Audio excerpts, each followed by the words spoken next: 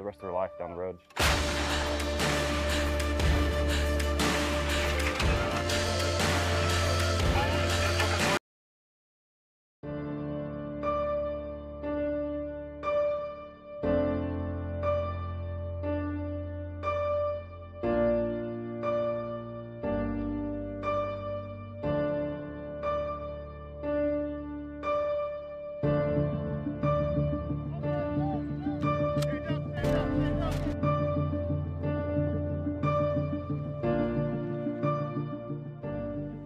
So we came to France to bolster our relationship with the French artillery community.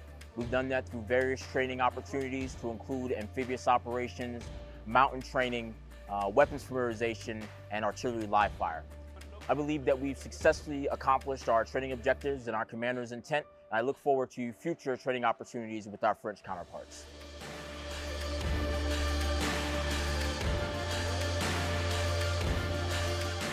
We participated in an amphibious course with the French Marines. We learned different tactics in the water and in an amphibious environment that we're not used to. I've appreciated this opportunity to come to France for all the experience I've had.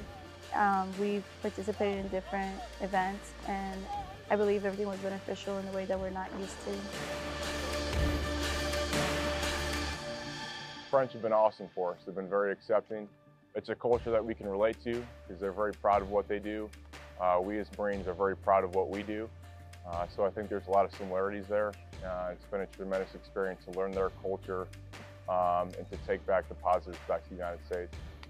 We've had the opportunity to work with them, build that relationship, and work on our skills while we're doing that. And we kind of have a meeting of the minds of how we're going to be able to best operate in a field environment.